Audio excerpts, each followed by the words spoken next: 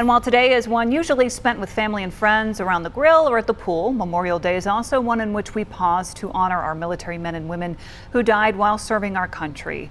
WXII 12's Joshua Davis went to Kernersville today for a ceremony at the Carolina Field of Honor. A lot of people attended today's Memorial Day ceremony, some with specific people in mind. I spoke to one couple who are honoring their son this Memorial Day.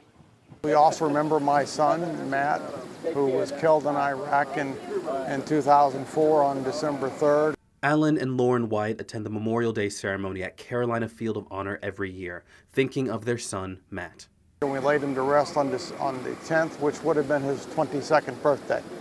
So Memorial Day and Veterans Day and December obviously is very special for us. They say he was fun-loving and followed his dad's footsteps into the Marine Corps. Came back from Okinawa to see him graduate boot camp in San Diego, which is where I went to boot camp many years before him. I went to boot camp in 1974, and he went in 2001.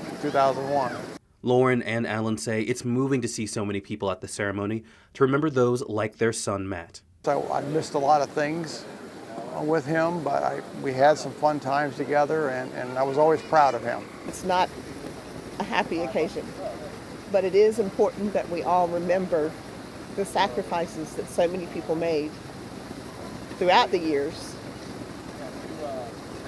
that enable us to have the life we do today.